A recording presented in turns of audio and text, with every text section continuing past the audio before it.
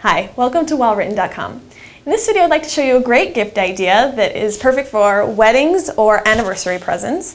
And what I've done is just purchased a frame at the store, and I've taken out all of the cardboard and the back hardware from the piece and got rid of it. And now I'm just going to use the pane of glass that it came with and clean it thoroughly.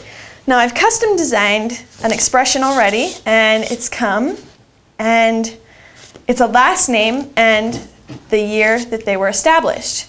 So what I'll be doing, this is the black piece and the silver piece, and I want the black piece to be in the background, so I'm going to apply that first using the wet method, and then I'll apply the top piece over that, also using the wet method.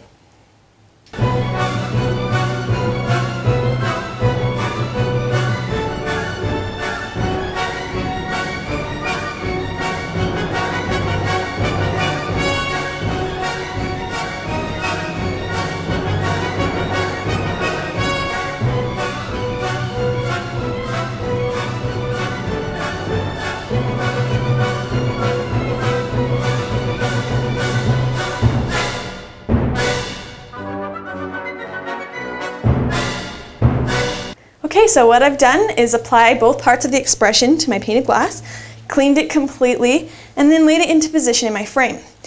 One thing you want to make sure you do is watch for the top edge of the frame and make sure that you put the expression facing the right direction.